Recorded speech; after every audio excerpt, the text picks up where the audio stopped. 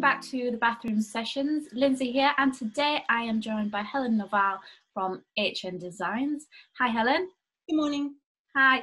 Today we are chatting about tips and tricks for creating a wet room or wet room style bathroom in your house. So shall we start by just explaining what goes into a traditional wet room in terms of a fully waterproof space and how you would go about creating that? When you say a true wet room, what that used to be is that you have a shower drain in the floor, and that the whole of the bathroom or the area is tiled, and then it's a slight gradient in the floor to go back to that drain to encourage the water to go back to that. And of course, with that, like you mentioned, the idea is to make the whole of the space waterproof, so that you do what they call the tanking of the walls and the floor.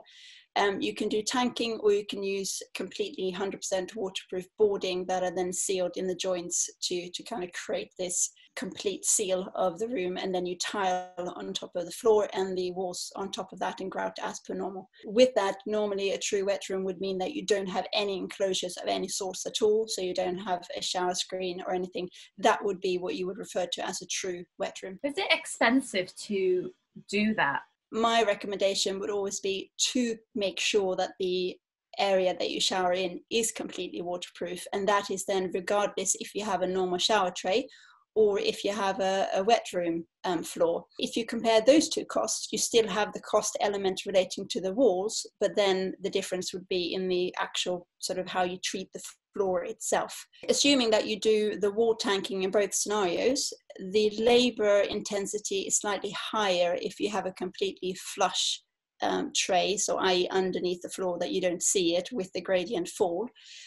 To do that is a bit more labor intensive to create, so the cost is going to be slightly higher than if you just purchase a normal tray and install it as per standard. Do you want to talk a bit about the floor level and how important it is to get that right? So the floor level really is going to be critical to what your experience is going to be like with your wet room. So the key is obviously that you have a fall to the drain itself, and that can be created by either a preformed tray that goes underneath the floor, and then you tile on top of that, and therefore you need to sort of cut the tiles to suit that particular slope and take that through. So that's one way of doing it. The other way would be, like you said, to have a preformed tray which is made from a different type of material. So it could be from a resin, or it could be steel enameled, and they are designed to sit flush with the other tiling that meets up to the particular shower tray. So you have the same end result with it being completely flush, but you don't have the tile cut into the tray, and therefore you have a completely smooth surface with a pre-designed fall to go into the waste itself. You don't have to go down the true wet room route to create a wet room look these days. You can get large shower enclosures, large shower trays. Can you explain just how, from a design perspective, you can create that look in your bathroom? Yeah, I think in most people, that's kind of what they're after. They're after the benefit of the flush floor, but actually they don't want to have the inconvenience of having water throughout the rest of the bathroom. So you are absolutely right. A lot of people go something that's a little bit more enclosed. So what you need to look at is obviously the size of the room that you got and what you can create with that, because of course you need to make sure that you have a good access area into your actual showering zone.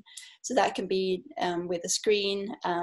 If you have a smaller space and you're worried about how much water may come out of this immediate sort of shower zone, a good idea could be sometimes to have a screen, but then at the end of it you have a panel that's hinged, so that you enlarge the protected area when you're in the shower itself. But when you then have finished your shower, you then fold that back, and therefore you gain the open space back again. I would say design something that gives you an opportunity to introduce a protection of some sort. So if you have a very, very small space, there are some clever products out there, which is in effect a bifold screen.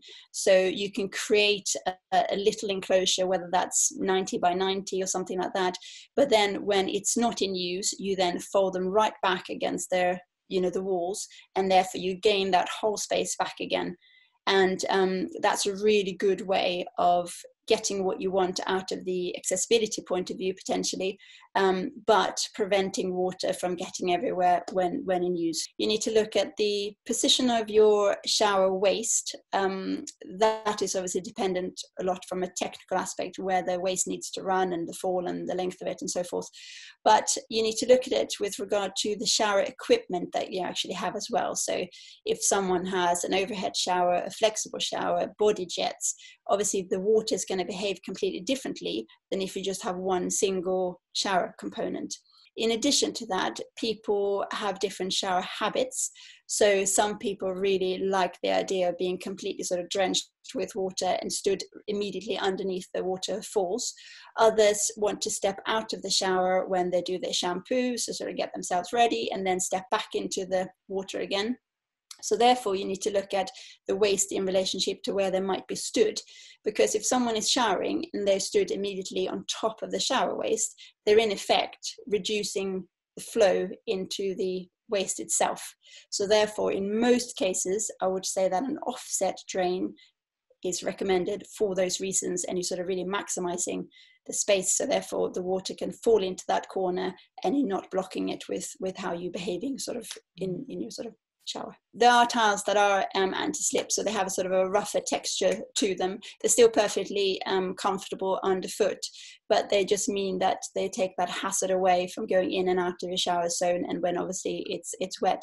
Same thing goes for the designated shower trays. They tend to have a sort of different texture on them. You can add anti-slip on top of that if you were particularly worried, or if someone wasn't quite as steady on their feet, for example. You could introduce that as an extra safety measure should you want to, but it's definitely a good idea to have sort of a slightly texture to the tile or the tray that you're using. And from a design aesthetic perspective, have you got any ideas of how you could bring something a bit more interesting or fun to a wet room using tiles or brassware or any other design features? Lighting is quite a big key, because lighting can change the mood of a room quite a lot. So, and that's definitely one.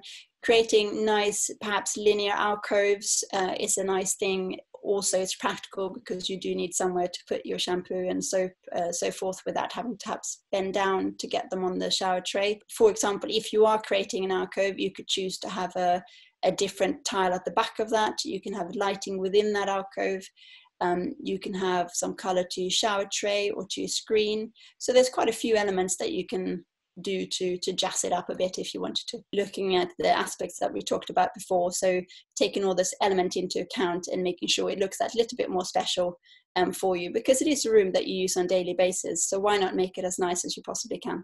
I think that's an excellent place to end.